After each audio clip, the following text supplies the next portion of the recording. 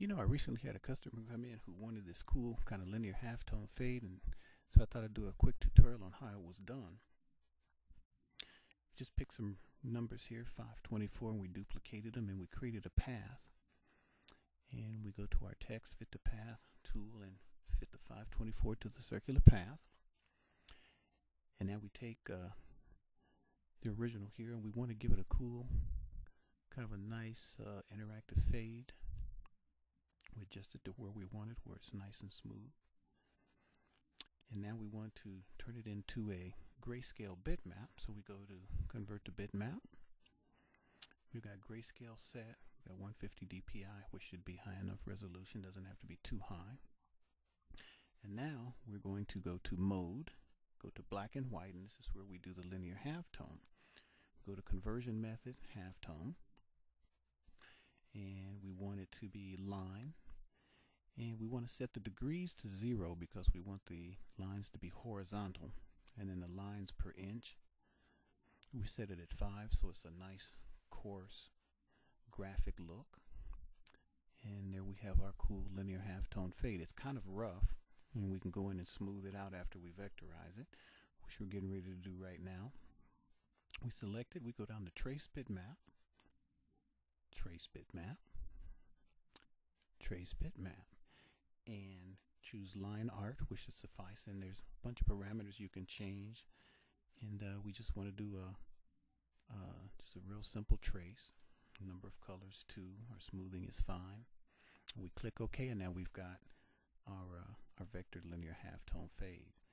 And we want to ungroup everything because when it traces, we've got the black and the white, so we want to select the white, and instead of going through and deleting those individually, we can go up to find and replace, and we want to find objects that match that particular color.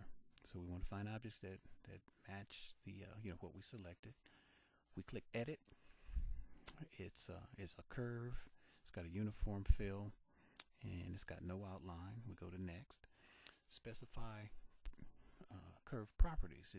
It defaults to matching the number of nodes. We don't want it to match the number of nodes. And we click next. We click finish, and then find all. And then let's just give it a random color to see that it found all of the white that we want to delete. Yep, there it is. And we click the delete button, and it's all gone. Now we want to weld all the pieces of the individual number together. So we select everything, go up to weld, select the 4, go up to weld, so everything is all welded together. And so that's done and on the way.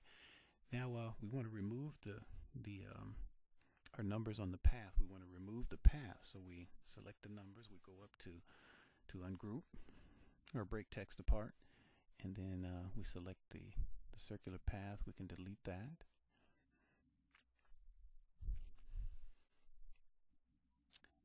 And now we want to set a couple contours for what will be our background. I set it to number 2. You can set the thickness of each of the contours. We want to make it just a little bit thicker. You can just set it to wherever you basically want it to, how thick you want it to be. We select, break contour apart, then we select the 2 contours, and we want to break those apart or ungroup those. Now we want to add some color here. We can make our fill and our 2 contours. Make our fill red. We can make our first contour black, and then make the second contour red. And now we want to add the cool linear halftone fade. So let's start with the number 2. Click shift and page up to move it forward. Let's match the lower left corner where we want it to be. Click it again and move the center of rotation down to that corner, and then we grab one of the rotator corners or little arrows, rotator arrows, and just kind of dial it in. Just give it a slight adjustment here to get it to match up. And again, it looks pretty rough. You can go in and actually smooth that out if you want to. Let's do our number 4. Shift, page up. Let's match our corners here. Click it again, move our center of rotation down to that corner, and then grab one of the corners and just turn it, just dial it right in there. We can zoom in and make a little slight adjustment to get it to match up. Now let's do the number 5. We'll bring it forward, and let's just rotate this one to where it pretty much matches and move it into place.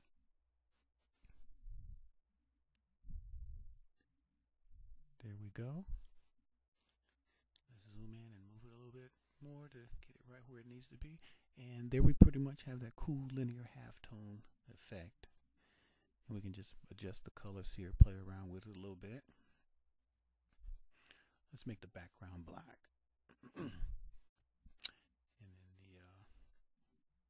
then the first contour red, and then the second contour black. And this time let's set the linear fade to red. And move it back into place. Let's go over and do our number 4. And there we have it. And let's do the 5. And then we got a cool linear halftone fade text effect.